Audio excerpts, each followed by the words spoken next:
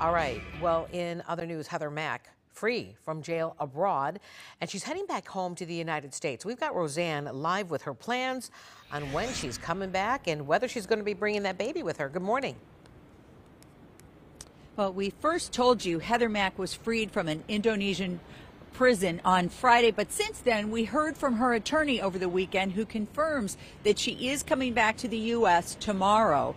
Now, we're told she's coming back to Chicago, and the New York Post actually had a chance to talk to her. They are reporting that she is dreading coming back to the Chicago area because of the memories here. They quote her as saying, "I really miss my mom, and everything in Chicago will remind me of her." Heather Mack had lived in Oak Park with her mother and apparently had a strained relationship. Police had been called to that house numerous times. Then came the trip to Bali. Heather and her boyfriend invited by Heather's mother, Sheila von Wiesmack, who did not make it home. Instead, she was beaten to death and stuffed in a suitcase.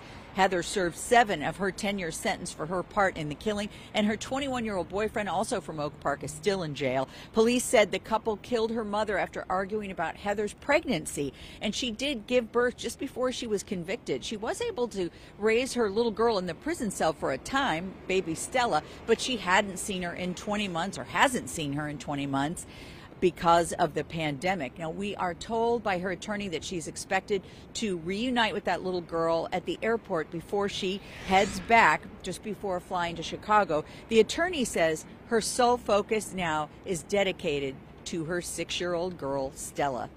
Roseanne Tellez, Fox 32, Chicago.